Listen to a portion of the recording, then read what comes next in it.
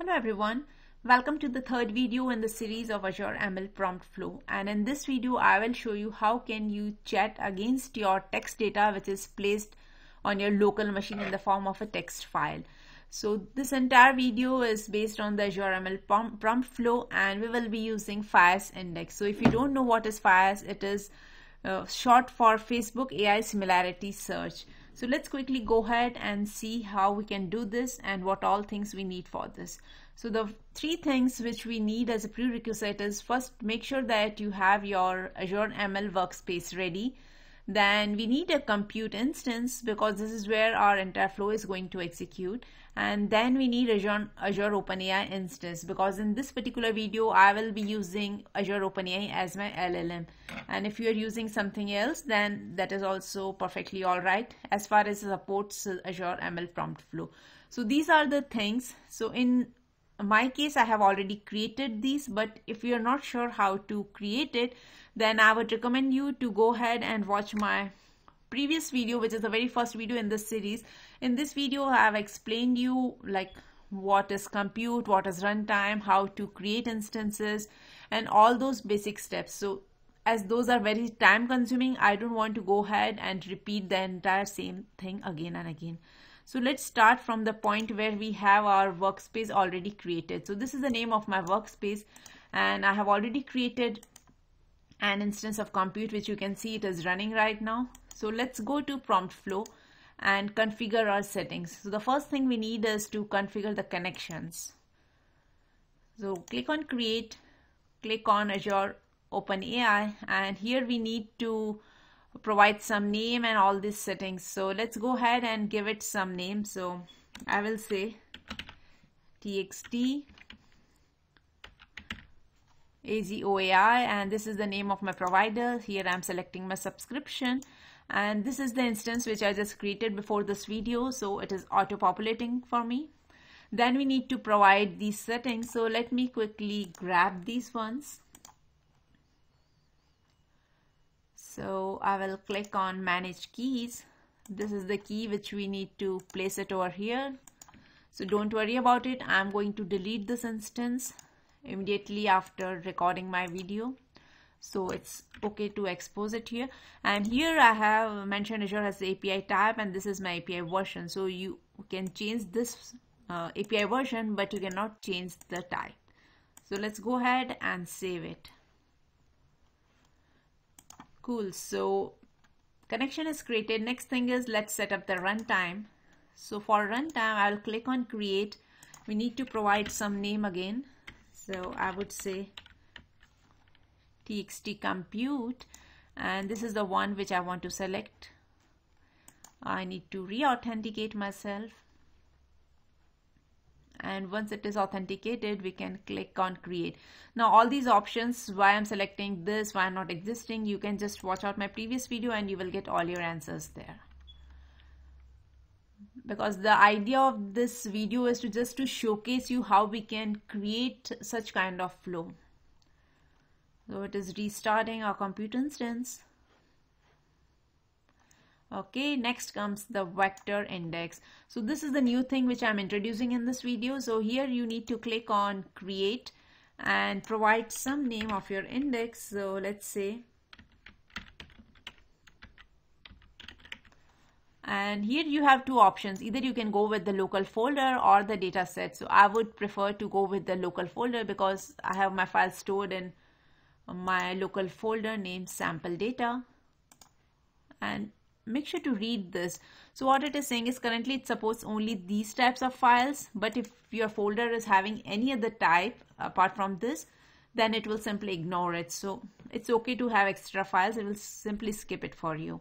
So in my case, I have just provided one text file which talks about homelessness, and it contains the text from the Wikipedia. Next, we need to configure the vector store. So here we have two options, and in this video I will be selecting FAISS index. In my upcoming videos, definitely we will talk about how we can use Azure AI search. Let's click on FAISS and next.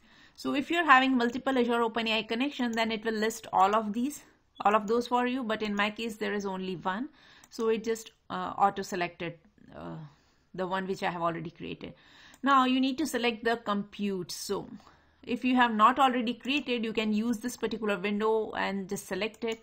But like I said, I have already created so that we can save some time, and this is the one which I have created, which is up and running as well. So let's select this one and click on create. Now this step is very time consuming. It may take up to 2 minutes because it's going to do 3 to 4 activities. It will take our data, it will generate embedding out of it, and then we'll push it into the index. So you can see on the left hand side the status is running, and here it is right now chunking. Then it will validate the deployment job, and there are 2-3 more steps which you will see soon.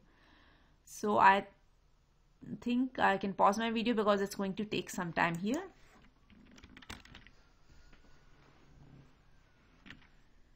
You can see that now we have all these steps done, like all the 6 steps are turned green. And if you want to know what happened inside or how these steps are executed, what you can do is you can just click on the job details and it will open a beautiful graph for you. So these are the various steps which are going under the hood. So you can click on this step, or let's say this one. If you will double click, it will open up the properties window, and inside this you will see all the things what is happening. Like it's at the higher level, but at least you will get an idea. So it took this much duration to compute this. This is one of the pipeline step. It was created by whom, and then it will also tell you how many chunks it created. So there was only one text file, and I said it was like very small, just for demonstration purpose I took that file. So just one chunk was created out of it. If you will go here and see, you will get the information about this step as well, like what all things it is doing, how many embedded documents were generated. So feel free to go ahead and explore this by double clicking on these individual ones. I will quickly go back and show you one more thing. Okay, and here you have the index data, the data which is indexed. Here you have the test data.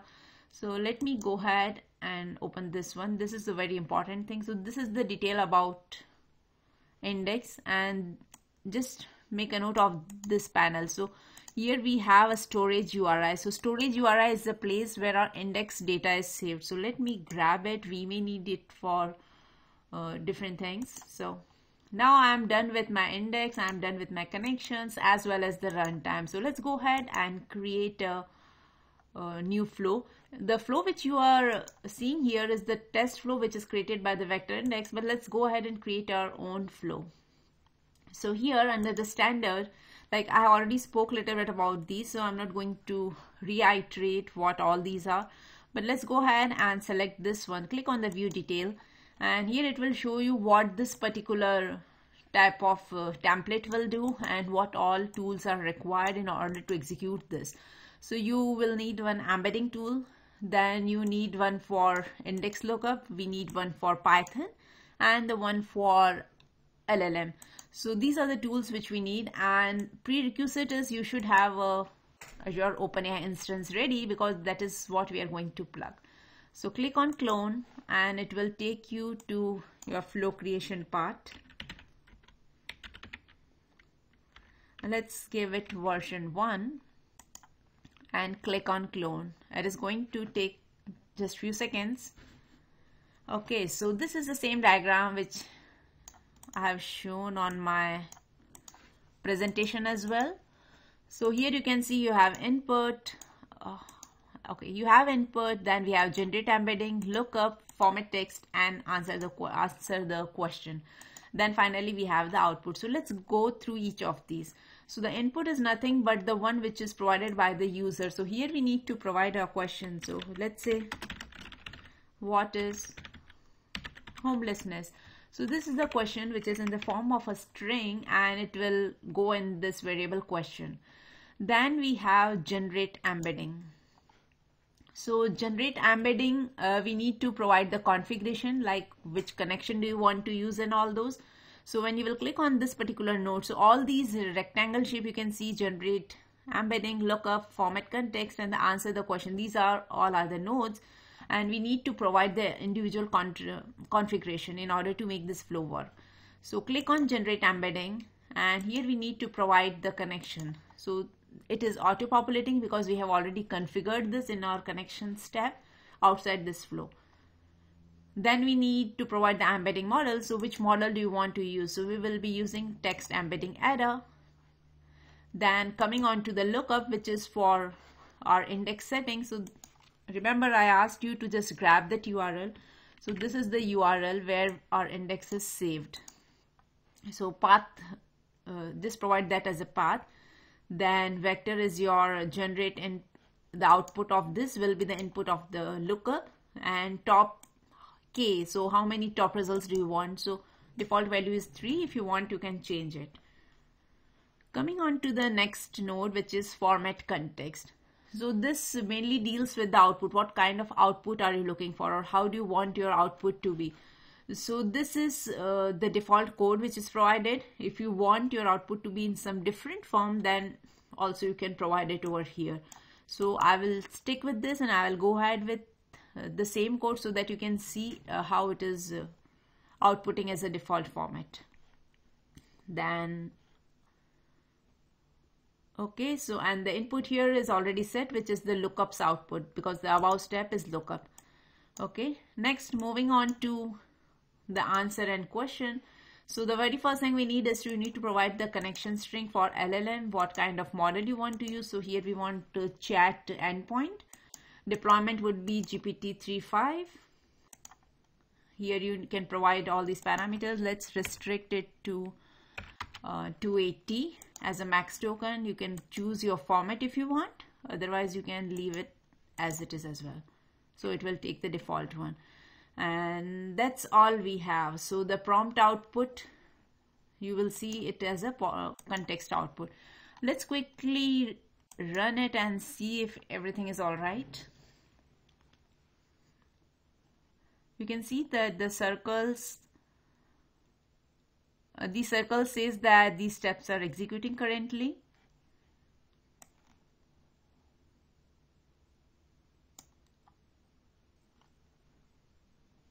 And one thing I will again repeat here.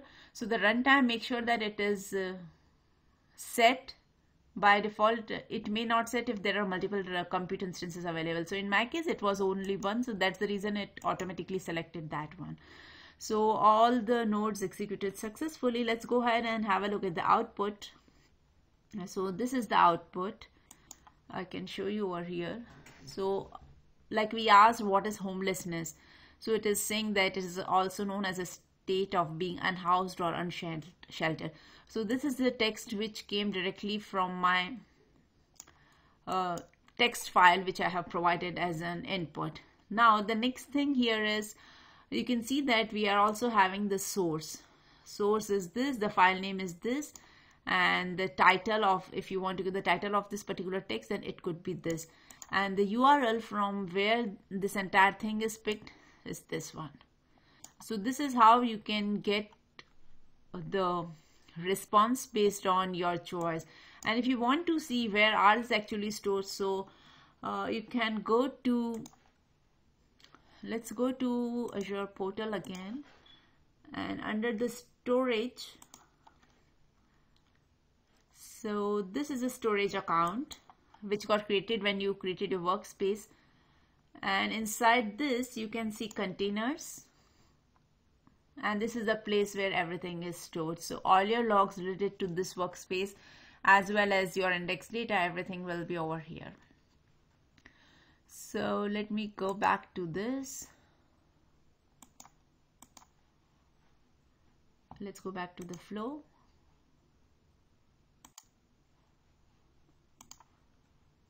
It is the one which we created. Okay, let me talk about one more thing here. So the output here, which I have showed you here, is like the complete text coming out of my text file, which is, you can say, as a context. Now the actual output would be the output of this particular LLM execution. So here you can have a look at this prompt first. So what I'm saying is, as a system, I'm saying you are a chatbot having a conversation with a human. Given the following extracted parts of a long document and a question, create a final answer with references, sources. And if you don't know the answer, just say you don't know. Don't try to make up an answer. Always return sources part in your answer and try to provide the links. And here we will be providing the context, which I have just shown you a few seconds back. And here we have a question, and what we are saying is, please indicate in the start of a response whether you are using the additional knowledge provided in the prompt. So now if you look at the output, it would be something based on or aligned with this prompt. So let's have a look at this output. So now the output you can see is completely aligned with our prompt, and here we are saying using the additional knowledge provided in the prompt, homelessness or houselessness is a condition of lacking stable, safe and functional housing. And at the end you can see the sources are also there. What are the sources? So it's a text file and the URL. It is not containing the huge long text which you must have seen in the upper step. And another thing you can see here is the number of tokens. So how many tokens are utilized for that context and for the given question, including this response. So these are the total number of tokens, 683, which are used. And to be specific, for prompt 501 were dedicated. So that's all for this complete flow. And if you want to, let's say, clone it, you can click on this definitely. Let me before this save it. Let me save this before. And then you can click on deploy. So when you will deploy, you need to just furnish all these details. So I can quickly do this. So I will YAML workspace and we'll just say endpoint, and this would be my deployment name. And the virtual machine, it is asking which one do you want to take, so we can go with this one. We need just one instance, and these are the things. If you want, I will just disable it for the video purpose, but you can take a call on this, like how much data you want to collect for your monitoring. And click on review plus create. So these are the things. You can definitely review it and change it if you want, and click on create.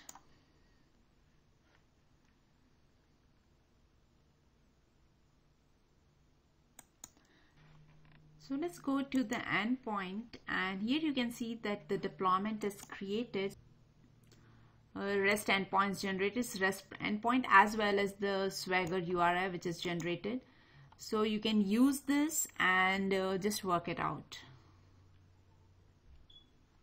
All I have for today, and in my next video I will show you how can we perform the same flow using vector search, which is the inbuilt one. And let me quickly point you again. So we'll see how we can make use of this Azure AI search index and query our data. So this time we took text file, but in next video I will try to do the same thing using the PDF along with Azure AI search index. So stay tuned and let me know how is it going with you. Thanks for watching.